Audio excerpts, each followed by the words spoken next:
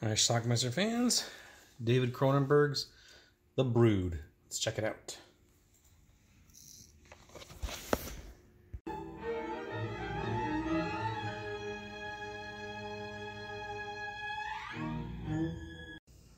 This is Dr. Raglan. He performs psychoplasmics. It's like a therapist. Oliver Reed plays him. Apparently the sessions are open to the public. Dr. Raglan, I'd like to thank you all for coming this afternoon. I believe your bus is waiting outside now. Thank you. This is Art Hindle. He plays Frank. His daughter Candace has some bruises on her back. Now his wife, who they're estranged from, is currently with Dr. Raglan. You let her see Candace on the weekends, don't you? Yes, Frank, I do, but then that's different. Regular visits from her daughter was built into her program from the very start.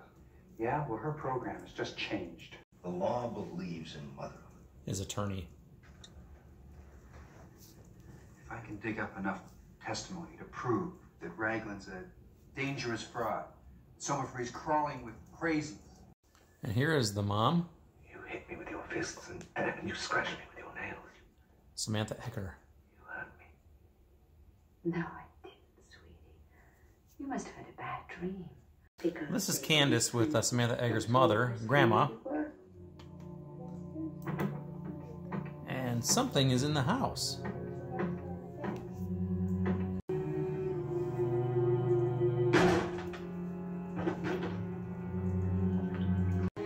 When Grandma goes in the kitchen, she finds a little dwarf on top of the fridge. A mallet-wielding dwarf who takes out Grandma. Candace finds the body.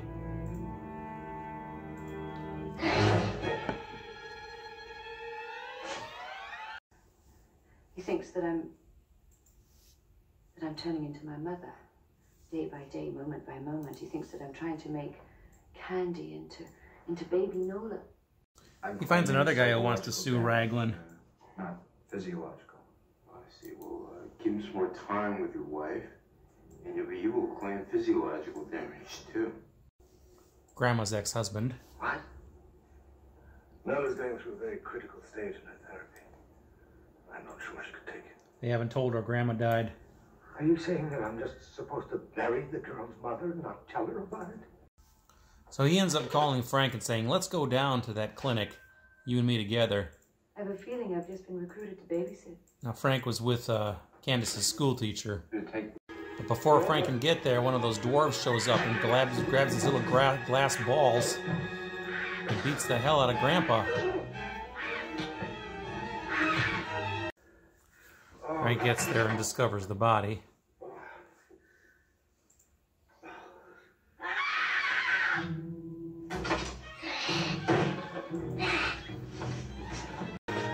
It attacks him in the bathroom, but shortly after that, it dies.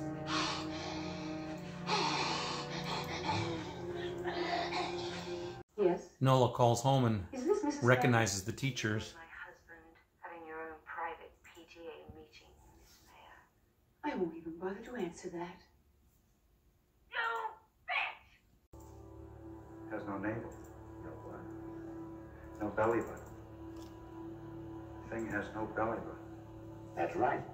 And that means this creature has never really been born. At least. How many people do we have at the main? Raglan decides to close up shop 27. after a couple of deaths that have occurred. Okay, I want them out by this afternoon. He knows what's happening, although we don't yet. Ah, it's closed. Doesn't anybody know why? Sure somebody knows. I know. He wants to be alone with her. Dr. Raglan wants to be alone with your wife. Everyone's been released but Nola. In school the next day, two of those creatures show up and, well, they basically take her away. And then they kill the teacher.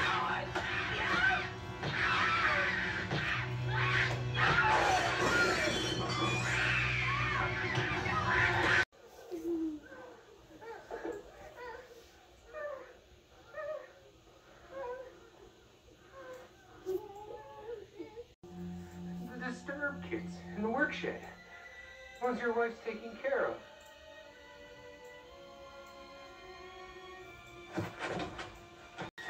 Disturbed kids, the guy said.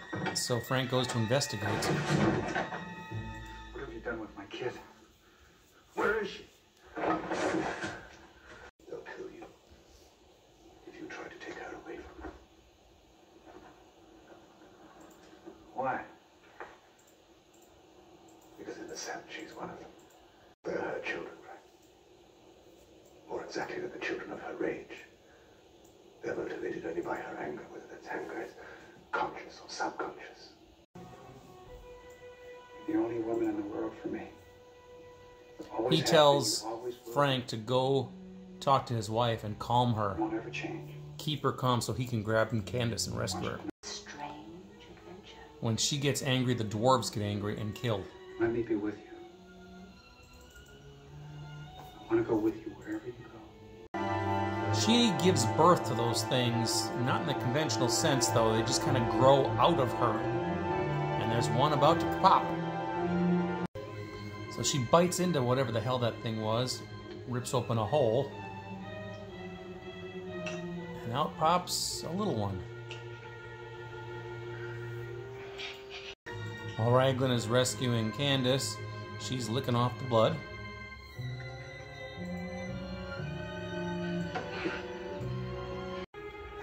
But then she gets mad at him. You're lying! You're lying! I know! While the little guys kill Dr. Raglan, Candace hides behind a door.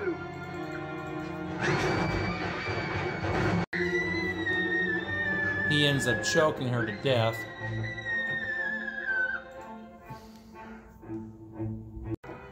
Which in turn kills all the dwarves.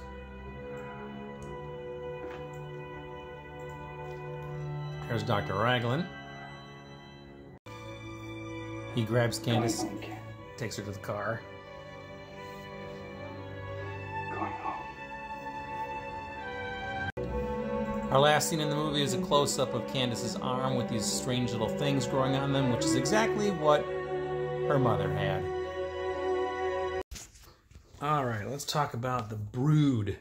Movie that I originally saw, taped it off of cable back in March of 1987. It was on the Movie Channel. That's when I saw it. I had it on the same tape as Mountaintop Motel Massacre and Friday the 13th Part 6, A New Blood. I remember looking forward to this at the time because I had come across this movie in Leonard Maltin's movie book, his movie guide. And the description that he wrote in there, he did not like it. He wrote a description, something to the effect of... Samantha Eggar at the start of this movie, she said, Eggar eats her own afterbirth while midget clones beat grandparents and lovely school teachers to death with mallets. It's a big, wide, wonderful world we live in, isn't it?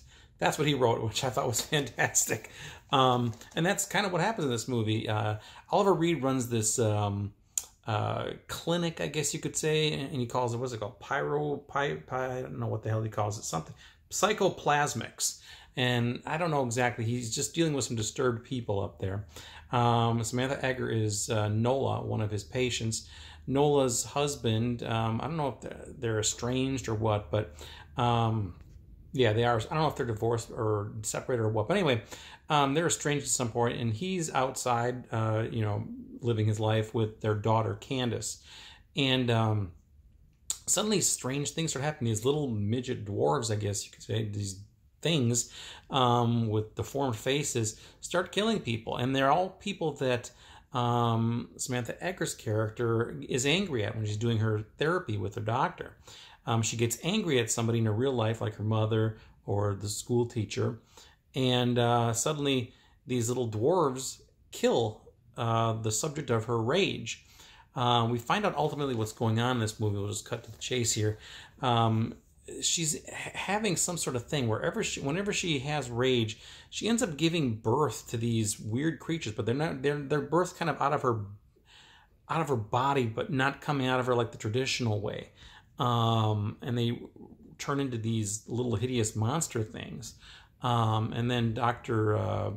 Raglan is his name, Oliver Reed, explains that to her husband at one point, what's happened, because the midgets come in and they kidnap Candace from school, and he obviously goes up to try to rescue her, and she's being held by like this cabin full of like 20 of these things. Oliver Reed says, look, I want you to go to Nola, tell her that you want to get back together, keep her calm, because if she gets angry, these things are going to come alive and they're going to start attacking everything. So keep her calm. So he tries to do that. She ends up giving birth while she's sitting there talking to him. And then, unfortunately, she does get angry, which makes all these little midgets come to life. As the doctor was trying to rescue Candace, they attack the doctor. Candace escapes. And then Frank, Art Hindle, that's the husband or the father of Candace in this case, chokes Samantha Egger to death. And by doing so, it killed all the midgets too. So he goes in, grabs his daughter. Oliver Reed is dead at this point. Takes his daughter home, but as they're leaving, they show that the daughter has these same little welts on her arm that her mother had when she was a kid, so she's going to grow up to be the same thing, I guess. I don't know. Anyway, that is David Cronenberg's The Brood, Canadian filmmaker, Canadian-made film.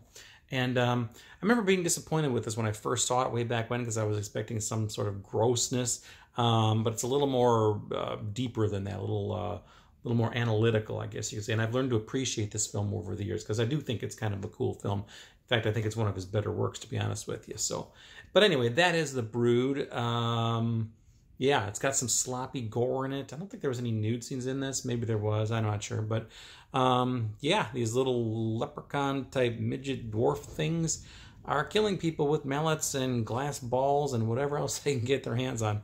Pretty cool. Anyway, check it out. It's The Brood. I'm guessing this movie is available on Blu-ray by now. I will leave a link to that down below. Otherwise, you can get the DVD for sure. I've had this one a long, long time in my collection. Check it out. Let me know what you think about it. Leave some comments down below. It's The Brood. Watch it. Bye.